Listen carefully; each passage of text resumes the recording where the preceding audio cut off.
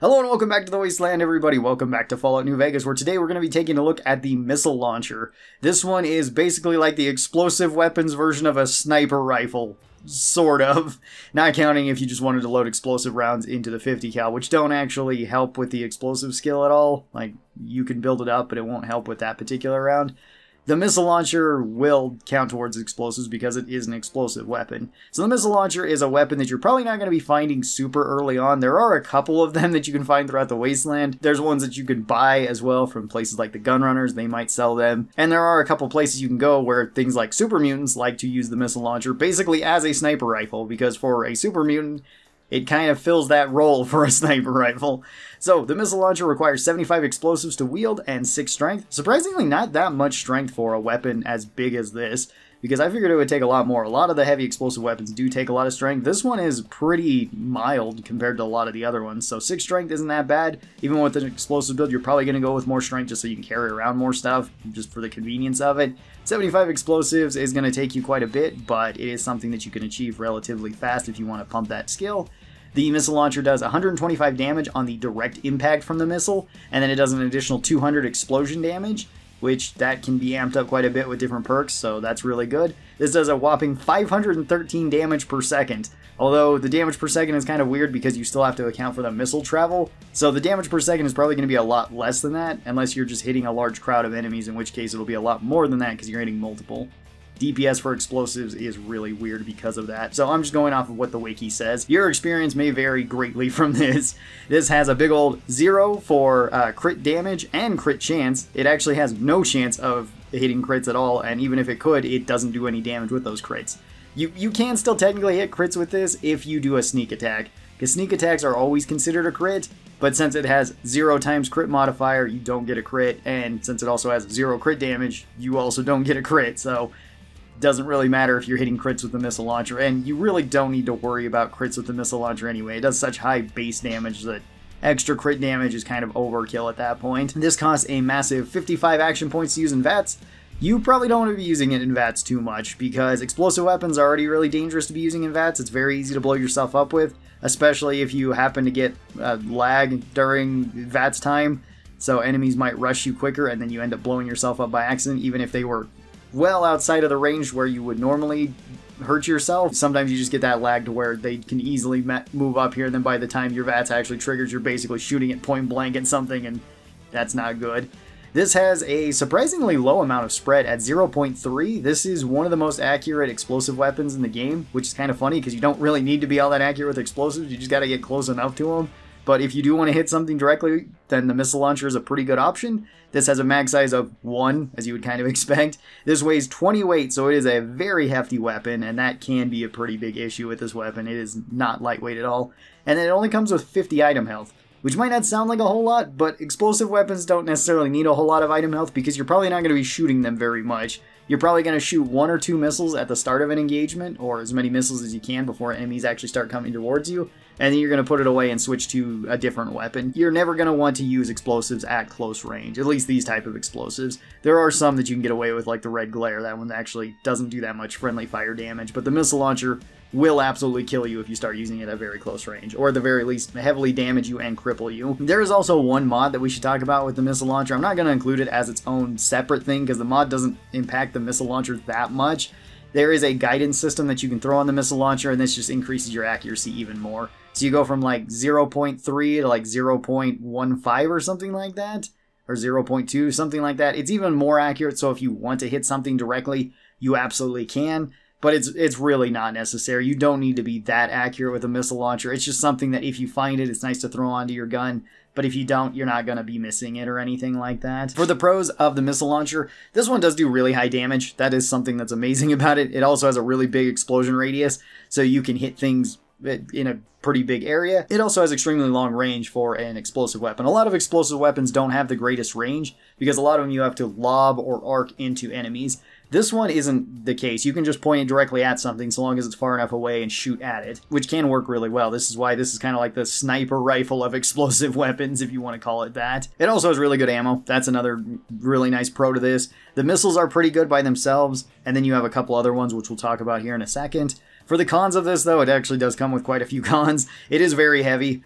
Both it and the ammo is extremely heavy, especially if you're playing on the hardcore difficulty. If you're not playing on hardcore, then it's just the 20 weight you have to worry about from the missile launcher. If you're playing on hardcore, then every single missile will weigh you down by 1.5 weight.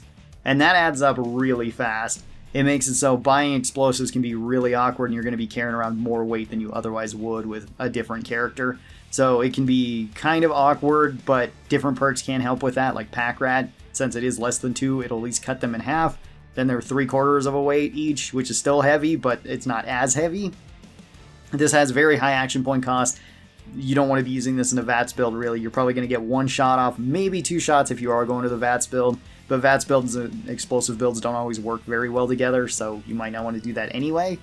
This has a slow rate of fire and slow follow-up shots. That might not be an issue if you're just using this for an initial shot and then switching over to a different weapon. But if you do plan on having multiple follow-up shots, it's going to be potentially awkward with the missile launcher, especially against fast-moving enemies where they might get close and you might hurt yourself.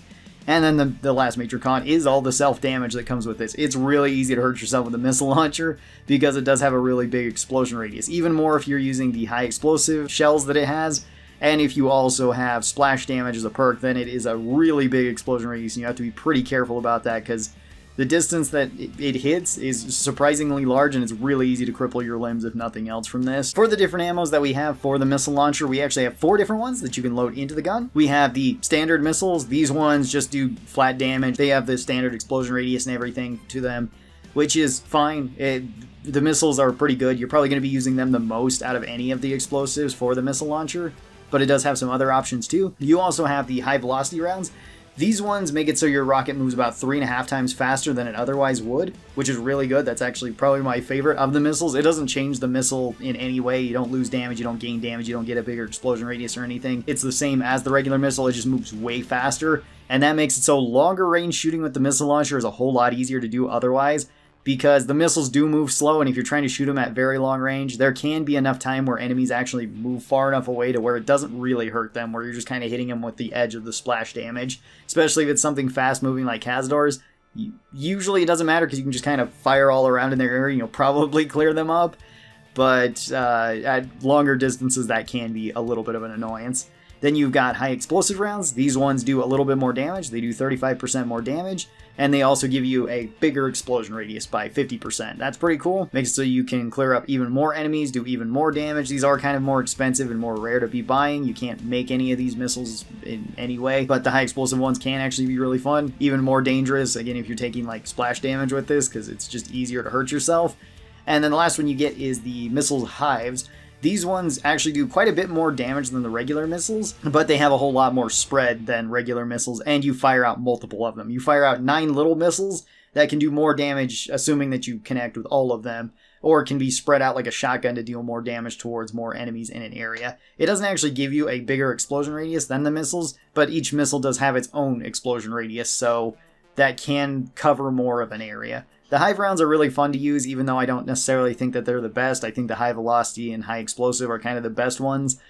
If you just have regular missiles, though, they'll work perfectly fine. And the hive missiles you can buy from quite a few vendors because this comes with the Gunrunner's Arsenal DLC, so even traveling merchants might have quite a few of these on them, so that's pretty awesome. For an overall rating for the missile launcher, I'd actually put it all the way up into A tier. I think it's really good. It's probably one of the best explosive weapons to be carrying around. You don't really want to be using it as your main weapon in an explosives build, but it is really good for an initiating weapon. You just fire this in and then switch to whatever your main weapon is. So if you're using like Thump Thump, or you're using Mercy, or you're using the APW or something, I think those all make for better primary weapons for an explosives build that you're going to be actively using more often during combat. But this is really, really good for actually starting up combat.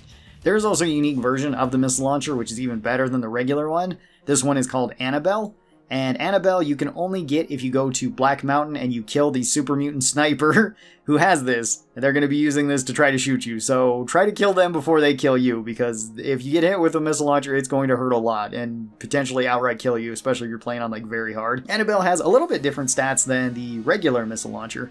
This one requires 75 explosives just like the regular one, but this only requires 5 strength, so it's very low strength for an explosive weapon, which is pretty awesome. Just about any class will be able to use this, at least in terms of strength. Explosive skill, you're still going to have to put quite a few points into explosives, but it's totally manageable, especially if you want to potentially rush there quick. I wouldn't really recommend rushing to Black Mountain right away, but if you're really just hell-bent on getting a really cool missile launcher, then Annabelle could be something that you could be shooting for.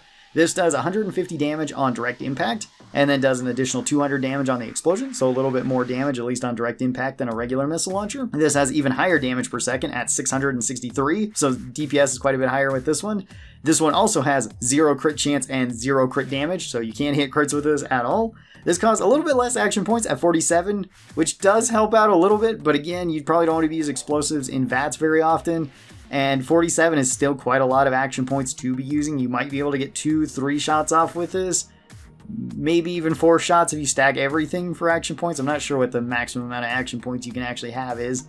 But it seems like you could at least get off 3 shots with this if you were going to be stacking that. Still, probably something I wouldn't really recommend. This has even lower spread than the regular missile launcher, where this one has 0.02 spread. It is shockingly accurate. It's more accurate than most rifles are, funny enough. This one also holds 1 round in it. Nothing has changed there. This one does weigh less. It only weighs 15 weight, which is nice. That's 5 weight less than a regular missile launcher. And this one has double the item health, so it has 100 item health, which is pretty good. You don't necessarily need a whole lot of item health for the missile launcher. We kind of talked about that earlier, but having more health is always good. This one I would just say is a straight upgrade to the regular missile launcher. So I would put this one probably a tier higher and put it up into S tier. It's really, really good. It's going to be a fantastic opening for any sort of explosives build, and with the 15 weight, it does become more manageable. That can actually be cut down even further with the help of heavyweight, which I would recommend for an explosives build because that would cut the weight in half. So it would go from 15 just to 7.5 weight, and that's way more manageable overall. There are some other perks we should probably talk about with explosive builds that do help with this. There's no specific perk that actually helps with the missile launchers. Kind of surprised that Grunt doesn't. I wish it did because that would be really cool, but it's fine that they just get the grenade rifle. Splash damage can help with this, get you a bigger explosion radius, but that's also dangerous. You're probably not going to be using the missile launcher indoors. Probably. There are some indoor locations where you can get away with it, but outdoors is definitely where the missile launcher succeeds at. Splash damage is always kind of a double-edged sword. You might want to take it, you might not want to take it for an explosives build. Hit the deck helps because that just gives you more explosion resistance, so that's pretty good. You just don't blow yourself up as much. Demo Expert just gives you a flat amount of damage, and all explosive weapons love that, so you might as well take it if you're going with that build. And then again, the quality of life perks of Heavyweight and Pack Rat can also be really, really useful. Heavyweight just to cut down the weight of the missile launcher. That'll cut the regular one down to 10 weight, far more manageable than 20, and Annabelle down to 7.5 weight, again, far more manageable than 15. And then Pack Rat, at least if you're playing on the hardcore difficulty, will cut all your missiles down from 1.5 weight to 3/4 of a weight, so 0.75. That does help out a lot. Those ones, if you combine all of them, it does make it so the missile launcher is a lot more practical than it otherwise would be. If you're just running around with an explosives build, you may just want to take something like Annabelle and then carry around something like 20 to 30 missiles for it so that you can initiate a fight with it. Unless maybe you're playing on like the difficulty that I am, where I have 10 times the amount of spawns, then maybe you might want to carry around more. Tell me your thoughts on the missile launcher down in the comments below. How do you enjoy using it? Thank you guys so very much for watching this. I hope that you guys did enjoy it, and I will talk to you guys next time. Bye-bye, everybody!